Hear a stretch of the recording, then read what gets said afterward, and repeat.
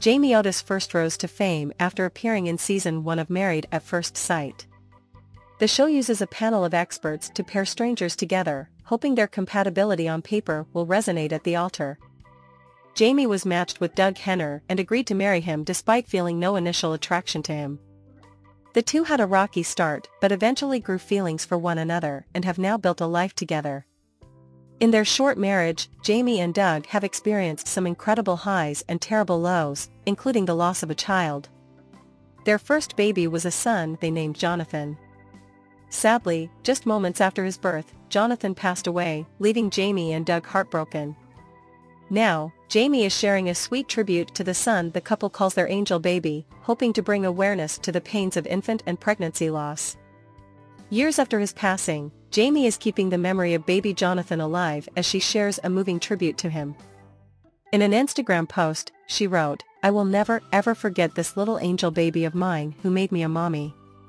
I will never ever stop sharing him and honoring him." Jamie also revealed the tragic details of losing her son. She discussed the excitement she and Doug felt when they learned she was pregnant and the sadness felt when they could not bring him home after his birth.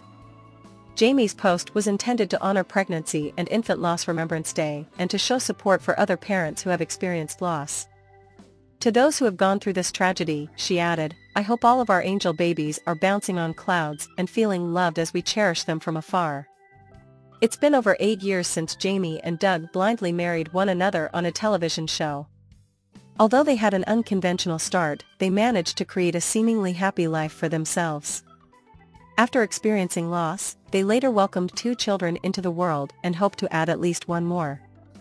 They've traveled the country together, bought a house, and celebrated multiple milestones as a family. Jamie and Doug beat the odds and are now the only couple from their season still together. They admitted to having some troubles in their marriage in the past but have worked through them thanks to therapy and counseling.